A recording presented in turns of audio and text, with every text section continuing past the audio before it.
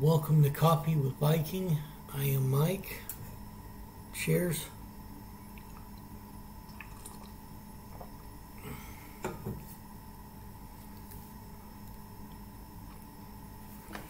Jeremiah chapter 10. Hear ye the word which the Lord speaketh unto you, O house of Israel. Thus saith the Lord, learn not the way of the heathen, and be not dismayed at the signs of heaven, for the heathen are dismayed at them. For the customs of the people are vain, for one cutteth a tree out of the forest, the work of the hands of the workmen with the axe. They deck it with silver and with gold. They fasten it with nails and with hammers, that it may not. They are upright as the palm tree. They are upright as the palm tree, but speak not. They must needs be born, because they cannot go. Be not afraid of them, for they cannot do evil, neither also is it in them to do good.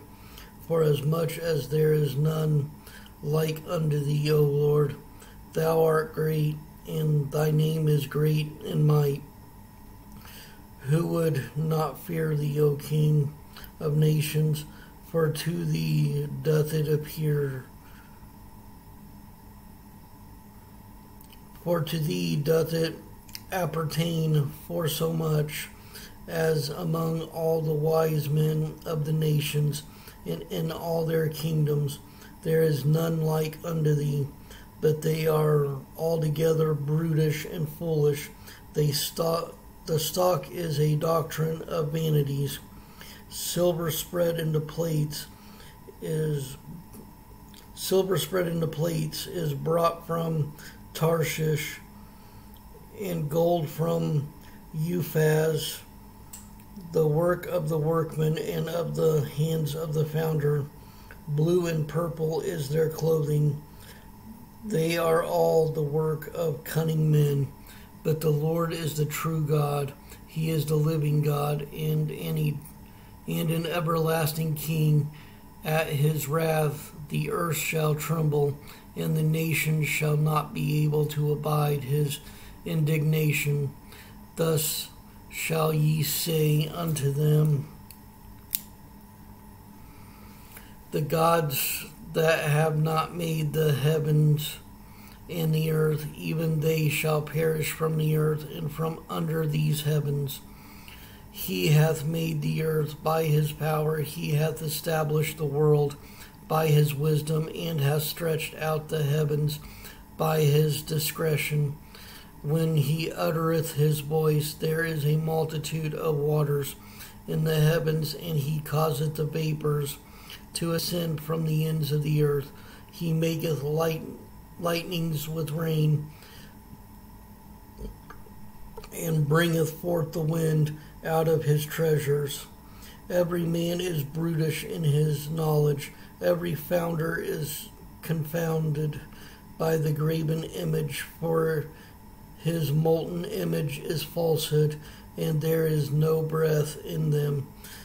They are vanity and the work of heirs.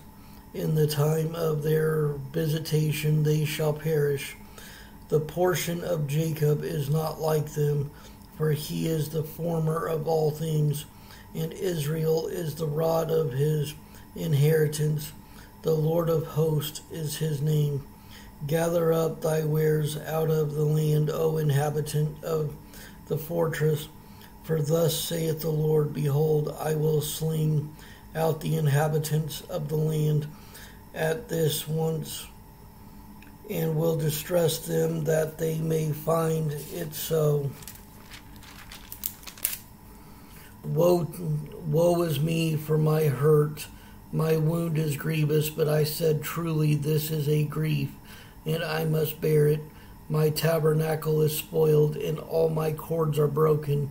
My children are gone forth of me, and they are not. There is none to stretch forth my tent any more, and to set up my curtains. For the pastors are become brutish, and have not sought the Lord.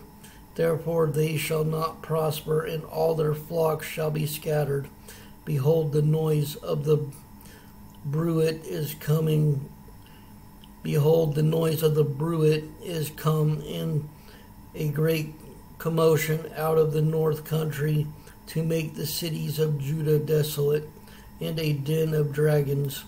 O Lord, I know that the way of man is not in himself. It is not in man that walketh to direct his steps. O Lord, correct me, but with judgment, not in thine anger, lest thou bring me to nothing. Pour out thy fury upon the heathen that know thee not, and upon the families that call not on thy name. For they have eaten up Jacob, and devoured him, and consumed him, and have made his habitation desolate. Chapter 11.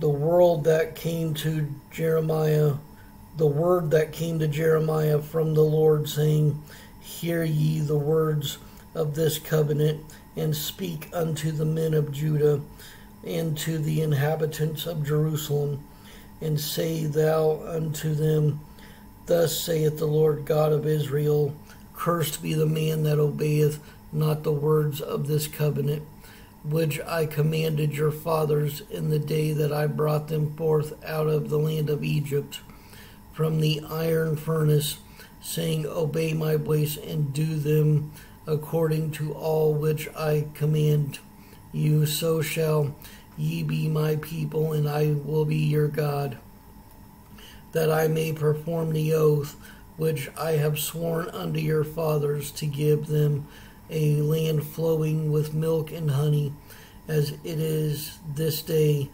Then answered I and said, So be it, O Lord.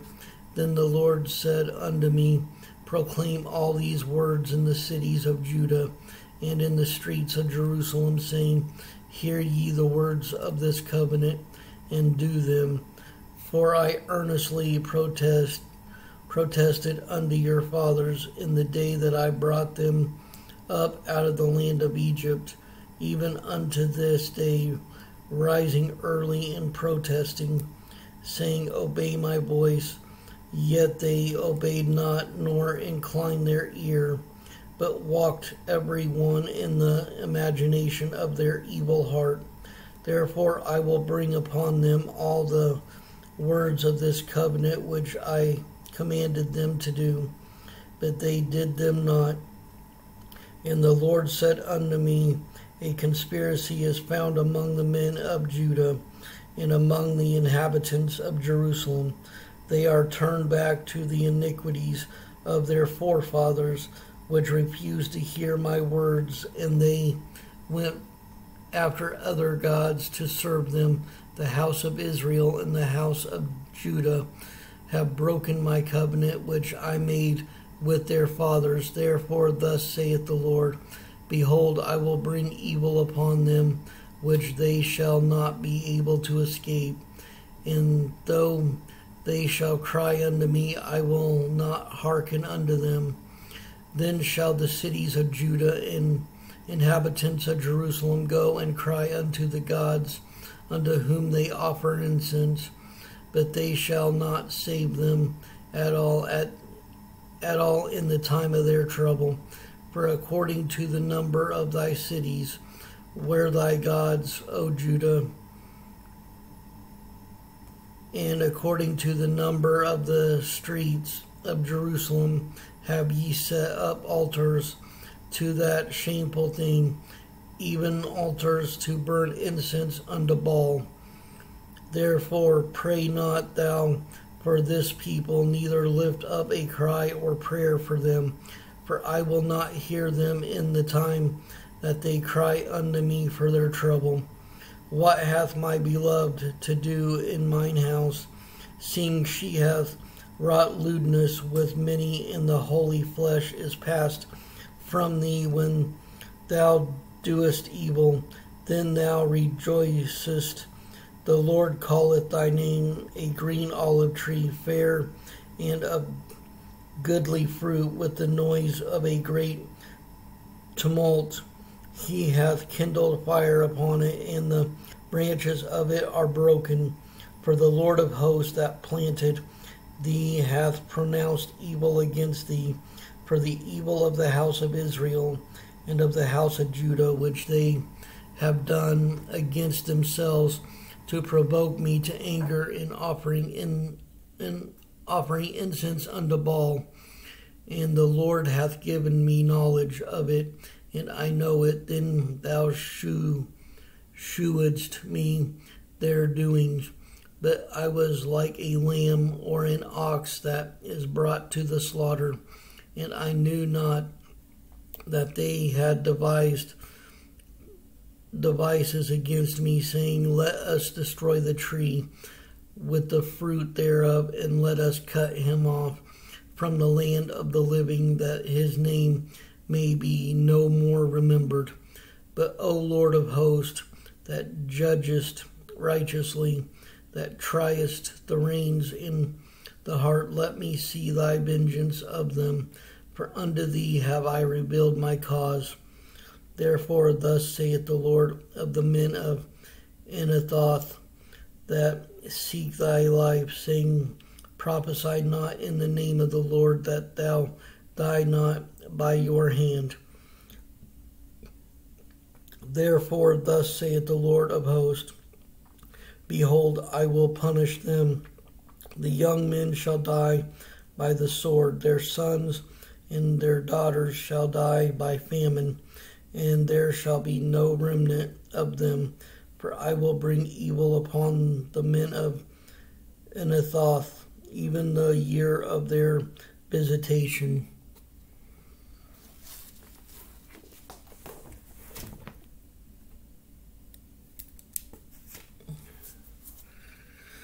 Stand strong in the word of the Lord.